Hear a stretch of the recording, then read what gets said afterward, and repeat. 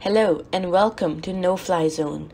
Today we will be talking about the effects of COVID-19 on aviation. We are going to talk about the effects on aviation now and in the future after COVID-19. Firstly, the demand for air travel and airplanes has greatly reduced as many people are avoiding all travel due to the fear of catching the virus.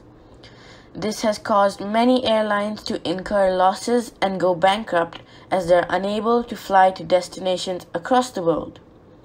An example of this is Flybe Airlines, which went into administration in March. It was already on the verge of collapsing in 2019, and the pandemic added salt to Flybe's wounds, leading to its collapse. Another example of this is Virgin Australia, which went into voluntary administration in late April.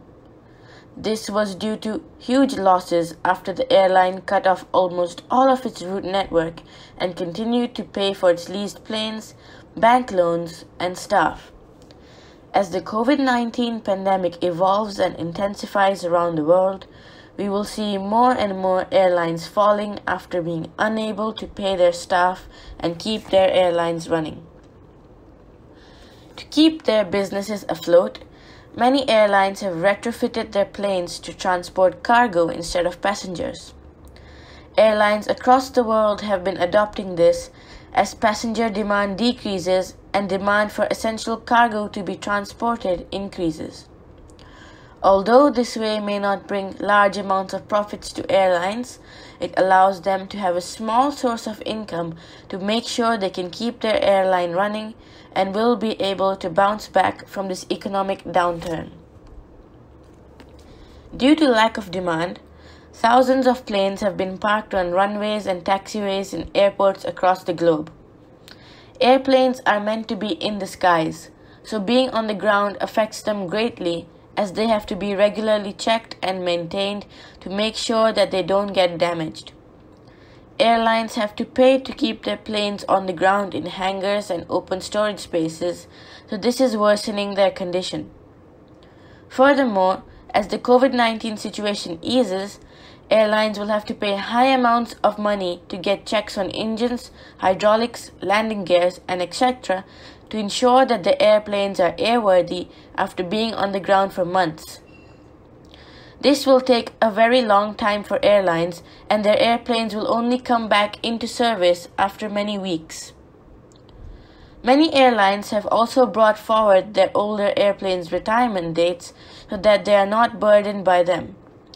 Airlines like Delta have retired their 18 Boeing 777s to cut costs amid the pandemic. American Airlines Group has also brought forward the retirement date for 100 of its aircraft, which include the Airbus A330-300, Boeing 757-200, Boeing 767-300ER, Embraer E190, and Bombardier CRJ-200. They have said that they will be renewing their fleet with more modern and efficient planes like the A321neo, 737 MAX, and 787 Dreamliner when they are delivered. Aircraft manufacturers like Boeing and Airbus have also scaled back on their production of planes due to lack of demand for them from airlines and due to COVID-19 affecting their workers. Airbus has cut down its production by more than 30%, and Boeing has cut off almost all of its production, with more than 100 people in its 16,000-person workforce testing positive for COVID-19. When COVID-19 finally ends, many airlines may have completely ceased operations due to the high losses. Demand will remain low with high fares, and airlines will have to follow tight regulations from different countries, enforce safe distancing measures, and take good care of their passengers by, for example, taking the temperatures and giving out masks and sanitizers.